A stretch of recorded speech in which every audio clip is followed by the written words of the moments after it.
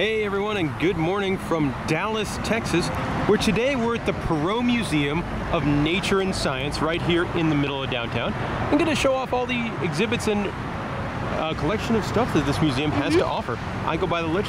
That is my wonderful girlfriend Molly. Let's go check out the Perot Museum of Nature and Science. And a really cool architect. Yeah, I love this. It looks like an escalator to a T-Rex.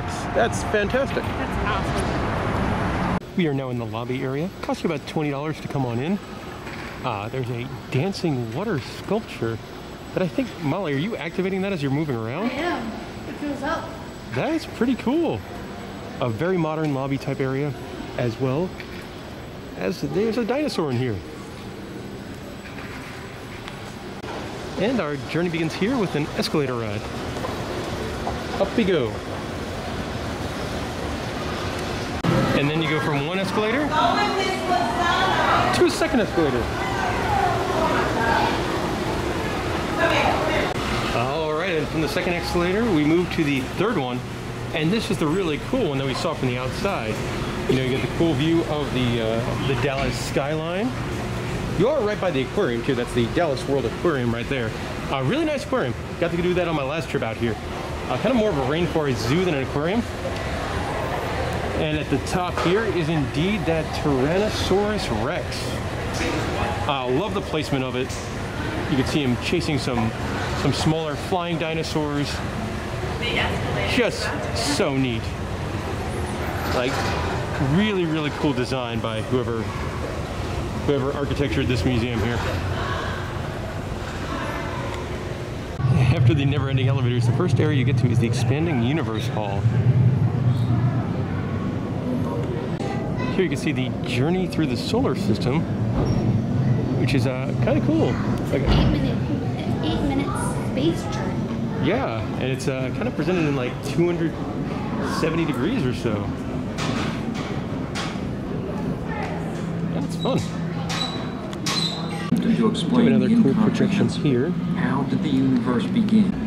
A pretty neat projection here, all about how the universe began, and it's narrated by Lightning McQueen himself, Owen Wilson. And verifiable. With the astronaut above us, Molly's playing with a really neat exhibit. And dying. All about the colors of the light. So she's going to move these knobs here. So like right now I have it all blue, but if we add some green, some red, away some blue. That's fun. I like that one. That's really fun. This interactive here shows off the size of the observable universe, the known universe, and then you could pretty much zoom in as far as you can.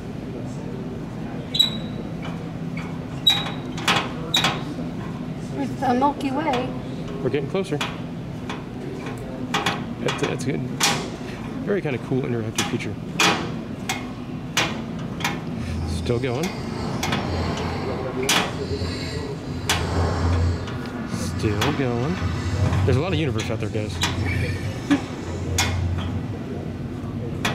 Yep. Here we go. We're speeding up now. Up, and there we go. That's us. Yay.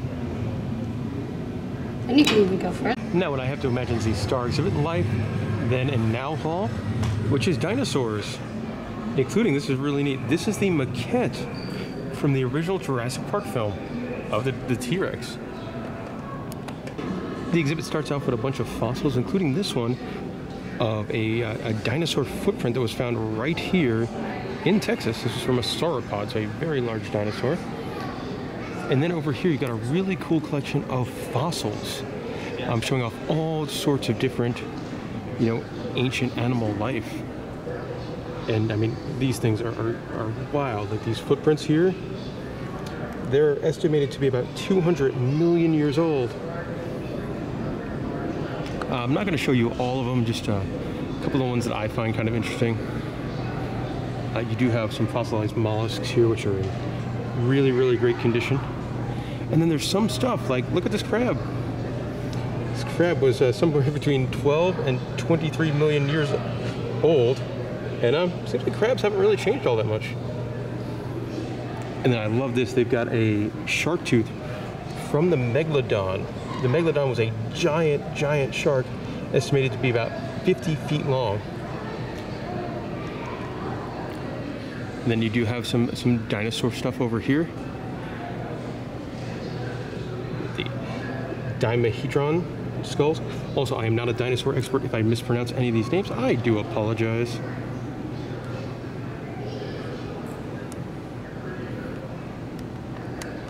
This section is all about aquatic dinosaurs of various species and sizes. And it's interesting, this was ocean life in Dallas, as you know, during the age of the dinosaurs, 90 million years ago. This was all ocean. And home to giant turtle species and this absolutely terrifying swimming dinosaur.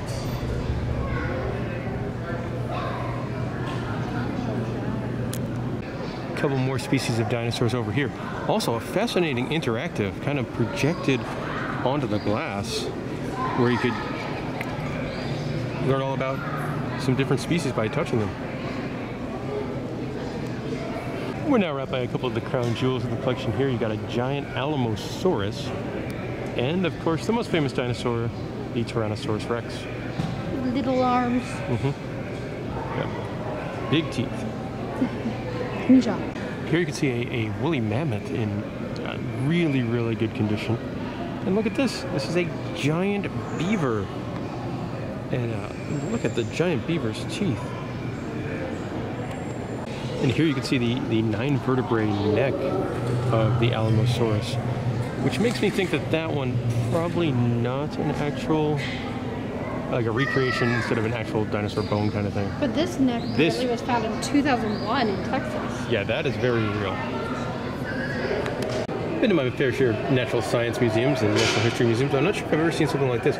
You push the buttons here, like if you want to see the baby, adolescent, and adult hadrosaurs, you would push the button, and then there'll be projection onto where they are in the fossils. That's really cool. There's another really fun interactive over here. We get to battle between prey and predator, and you get to sort of build your own wacky animal. Too many adaptations, Molly. So there's Molly's dance skills, and if you look over here, she's also a dinosaur. I'm not sure how educational this is, but it's pretty fun. You have some skulls here for a Triceratops-esque dinosaur, and a couple of them. It's pretty neat. They do have a lab where the museum staff is working on the various fossils. Nobody's working right now. Must be lunchtime, but that's cool. You can watch them work. Up the stairs above the dinosaur area, you get to the Hall of Birds. Throughout the bird hall, there's different areas where you can build your own bird, so might have to give that a try.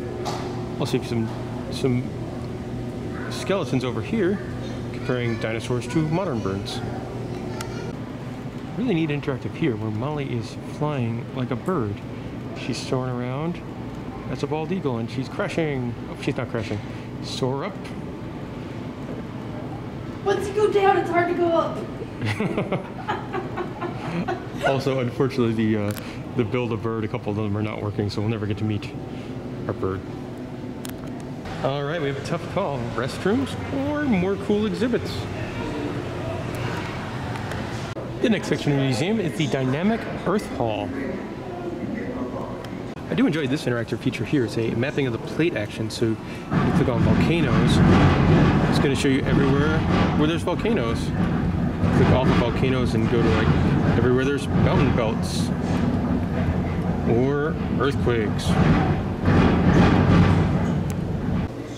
All right, time to experience the earthquake simulator. Might as well go to the extreme, right? Countdown. Looks like it moves a lot. Yeah, it does.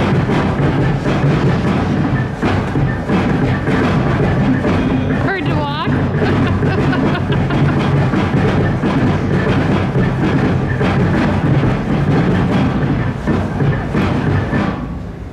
Yep. He didn't fall down. Or reach her. find things like this interesting. It is a kind of more or less a sandbox, but then it's projection mapped based on how you dig things into a topographical map. So the higher it gets, it'll be more red, and then the water obviously can move as water moves. There's an area dedicated to extreme weather, complete with a twister. The next area is the Energy Hall. There are millions of tons of coal buried in the earth. I don't think the Energy Hall is one of the more interesting exhibits here at the museum, but I do like the giant moving drill. That's pretty neat.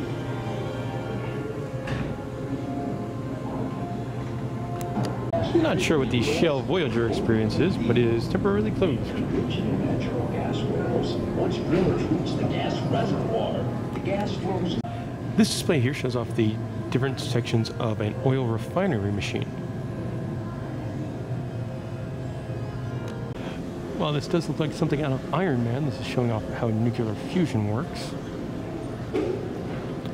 as well as plasma energy and various types of alternative renewable energy sources.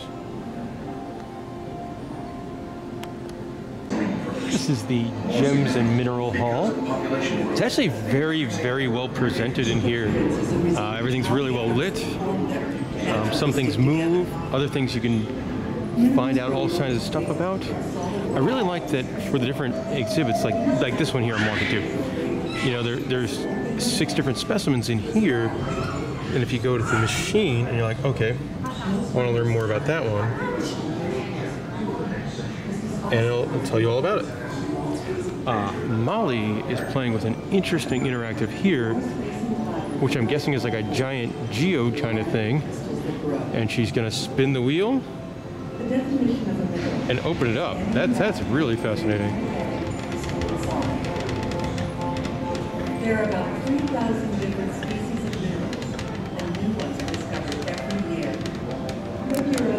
We've now made it to the Discovering Life Hall. Got a kind of an interesting mobile up here showing the different families of animals. And all sorts of different animals and how they evolve and things like that. And a section here dedicated to the wildlife of Texas.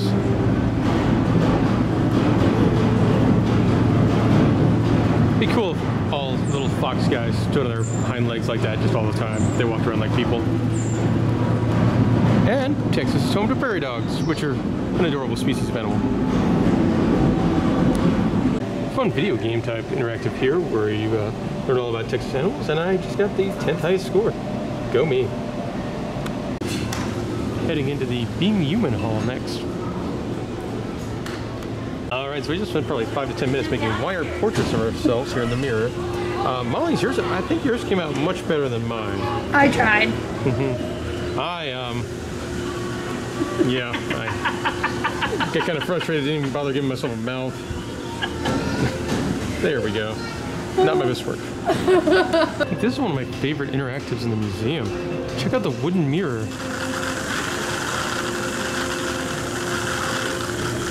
I'm waving, it's waving. That is really fascinating. Let's head on into the Engineering and Innovation Hall. Robots. Yeah, look at that. Robots. This is if it's neat. You get to push the different buttons to code a song. What a cool idea.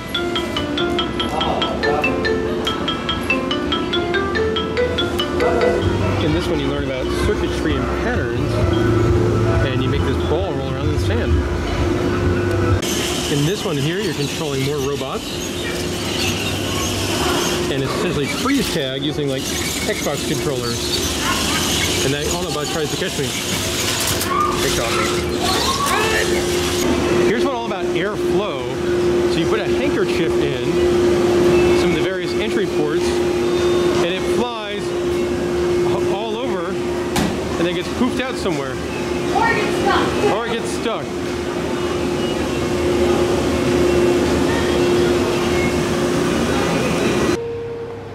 stairs are musical stairs. So as I'm going down the stairs, I'm playing musical tones. On the bottom floor, they do have a children's museum area. Me and Molly don't have children, so we're not going to head inside, but if you do, it's probably where the kids want to spend most of their time. I might like this one. Up next is the Sports Hall. Sportzone's really fun. You can race a Tyrannosaurus Rex, Dinosaurs, a cheetah, Jamal Charles, the Kansas City Chiefs, and there's other kind of fun stuff in here as well. But the race is probably the best part. During our visit to the Perot Museum, there's a special exhibit. It looks like it just opened this past week. Towers of Tomorrow, which is shows off Lego stuff. And this was an $8 upcharge. The museum cost $20 to get into, then an $8 on top to go to the Lego exhibit. We have made it inside the Towers of Tomorrow Lego exhibit. And the first one you get to is a 1:200 scale of the CN Tower in Toronto. I've been up there. A long time ago, but I've been up there. Over 15,000 bricks. Here's the main hall in the Towers of Tomorrow exhibit. Essentially, it's Lego versions of some of those famous skyscrapers. We've now made it to Chicago, and this is the former Sears Tower, now the Willis Tower. Also been up that one. Up next is the Burj Khalifa over in Dubai, the world's tallest building, and the tallest one here at the Lego's Towers of Tomorrow exhibit. It is very big. This one I have not been up. Hyde and Ranger have been up. Yeah? I also love how it gives you all the kind of information about it. Like down here, this model of the Burj Khalifa. It took 135 hours to build and 48,365 Lego bricks. The next building is the Tokyo Skytrain. Never been to Tokyo. Definitely on the bucket list. We'll really want to get out to Japan at some point. Another one I'm not super familiar with, but an awesome looking building. This is the Taipei 101. And really neat. This next exhibit's kind of neat. These are all skyscrapers from Australia. Of various sizes and designs. You got some different ones from across the USA here. Mm-hmm. So you got the Atlanta, the Chrysler Building in New York. This is in LA. When I first looked at it, I'm like, oh, it's Stark Tower. It does kind of look like Stark Tower. And the Comcast Building in Philly. This section is all New York. Absolutely. The Empire State Building, one of the most famous buildings in the world. And then two much more modern skyscrapers. The next building here is the Shanghai Tower. Very neat. How it twists around. Yeah. Here's the International Commerce Center from Hong Kong. One final section here, you've got the Twin Towers from Kuala Lumpur, Malaysia. And then this very interesting building from Singapore. It kind of looks like there's a cruise ship on top of it. But it's like a green space, and I think it's restaurants and things like that. And that'll do it for the Lego exhibit. Pretty neat. Mm-hmm. And that'll do it for our time here at the Perot Museum of Nature and Science. I thought it was really cool. It was very modern. Lots of really fun interactive stuff. I'm not sure I actually learned anything, but I had a really good time. Well, we didn't read much. We did all the yeah. interactives. But it's cool. A nice balance of like a science museum mixed with a natural history museum. Mm-hmm. So I think it did that well. A lot of fun. I would definitely recommend checking it out. It only costs $20 to get in, which is really not too bad. If you have any questions about the museum, let us know in the comments section below, and thank you for watching.